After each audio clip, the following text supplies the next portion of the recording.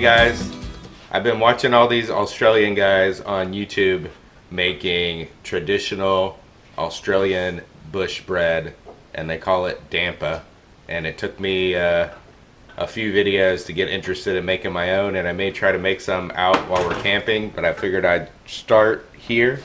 So I took a couple different recipes that I watched, and I'm going to try to throw something together. So I'm going to make a dampa that has cheese in it, and I have some brie. So I'm going to take about half of this. I was going to do a round piece of brie, but I couldn't get a hold of one, so I'm just going to put this in the middle of the dampa and cook it. And the kids are going to eat this right now. A dampa is a really simple kind of bread made mostly with flour. So the first thing I'm going to do is 3 cups of flour. Self-rising flour is preferred, but I don't have that, so I'm going to add some baking powder. And you want to get a nice kind of dough out of that. So there's my 3 cups of flour. Now I'm going to do a teaspoon of baking powder. I'm going to do a 1/4 teaspoon of salt. Maybe a little extra. Alright, now I'm going to mix these dry ingredients together. Now to add liquid. So some people add water, and I'm going to add beer. Get this nice pills. All the Australians are using like some of their gold beer, so I figure this will work pretty good. So I'm going to do about a 1/2 cup of beer, and I'm going to pour that right into the middle. Okay, now I'm going to, I added some beer in there, and some people put eggs and some people don't, but I have an enormous amount of eggs.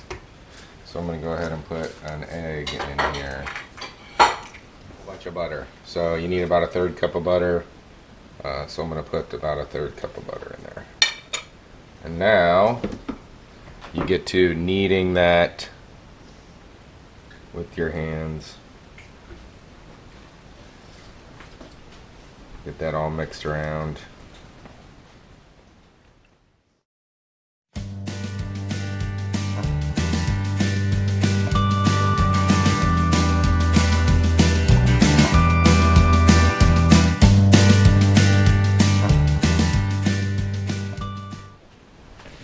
But I might even need a little more beer.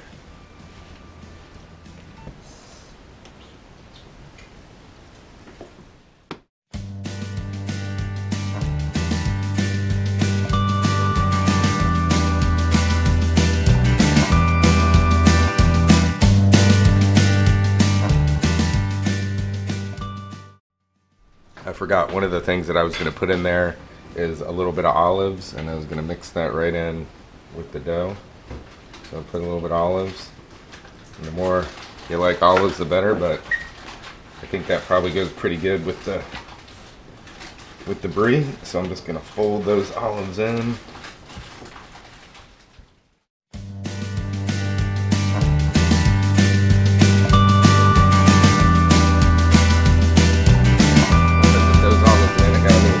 Stickier, a little too sticky, so I add a little more flour. And now I'm gonna put this brie right in the middle.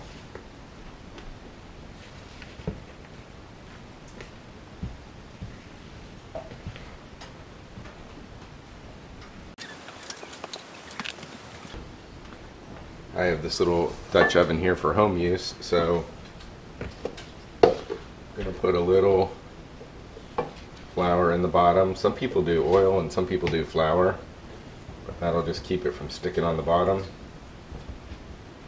And I got my oven at 400. Put the dampa right in there. Check that out. Now I'm going to cook that for 30 minutes, just like that. Okay, now we're gonna check the dampa. It's been cooking for a little over 30 minutes. And it still looks a little doughy. I think we're gonna leave it in there for a while. What do you think? So we had it in there for an hour instead of 30 minutes. Go ahead, yeah, go ahead. Yeah, there, oh, there you go. Yeah. Got a couple slices of it and see what it looks like in there. Oh yeah, we got a little. Not as gooey as the one. Not as not as gooey as the Australian guy's damper. But it'll work.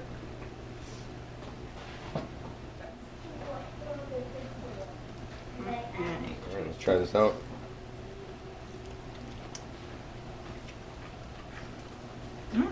Pretty good. Yeah. Yep. Pretty good. The cheese that we used didn't kind of get as ooey and gooey. And it took us about an hour to get to where we had the nice crusty top. But you put a little butter on there and... It is really good. It's a lot like a biscuit. Recipes that I've seen, they go everywhere from sugar to different kinds of fruits and vegetables. So really, I think the idea is a simple bread and you can mix whatever you have in it and it's a pretty hearty meal. So the damper turned out pretty good. We know how to do it. Takes a little bit longer.